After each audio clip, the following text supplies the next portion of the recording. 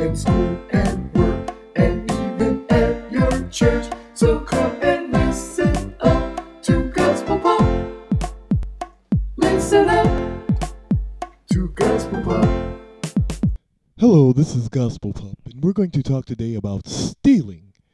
As Christians, we shouldn't steal. So here's our first story about stealing. Young man, I think I've caught you doing something that you shouldn't be doing. Did you pay for that, young man?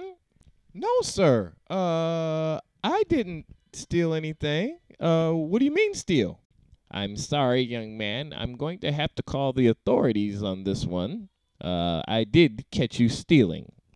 Billy shouldn't have stolen from Mr. Pumpernickel. It has caused his family and Mr. Pumpernickel some heartache, and ultimately Billy. In this situation, the Christian should have done this. Hello, Mr. Pumpernickel. I would like to purchase these chips, please. Sure, young man, you can purchase those chips, and you have a wonderful day, and thank you for shopping at my store.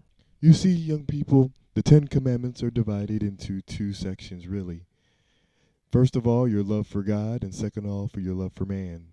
You see, when you steal, not only do you hurt yourself, but you hurt the person that you've stolen from. It's not right to steal because, yeah, you may feel fine if you get away with it, but eventually you will get caught.